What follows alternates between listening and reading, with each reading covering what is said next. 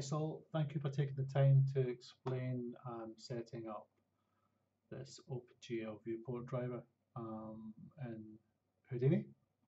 I've followed your instructions here, which are incredibly clear. However, I still can't get it to work.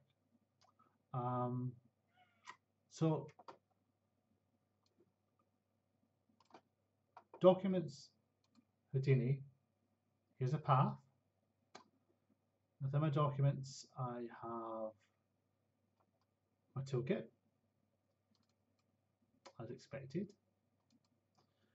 I have set up a folder called packages, as you said. And in here, I've got a .json file. And in here, I can confirm that here's the path as expected. Let me see if I can get both of these up at once. So it's definitely the correct path. C:\/ users Peter / documents / Houdini 17.5 / taking us into the packages folder where it would look for these two files. Anyway, when I open up Houdini and I go to recreate the same setup as this chap here, it's got here at the very beginning, I have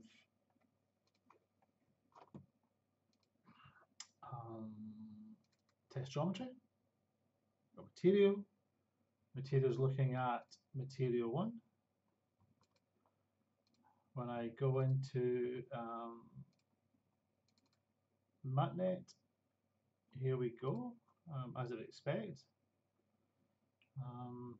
However, when I right click, there's no OpenGL option. And that's where I'm remaining confused. Clearly I'm doing something wrong. I just don't know what it is.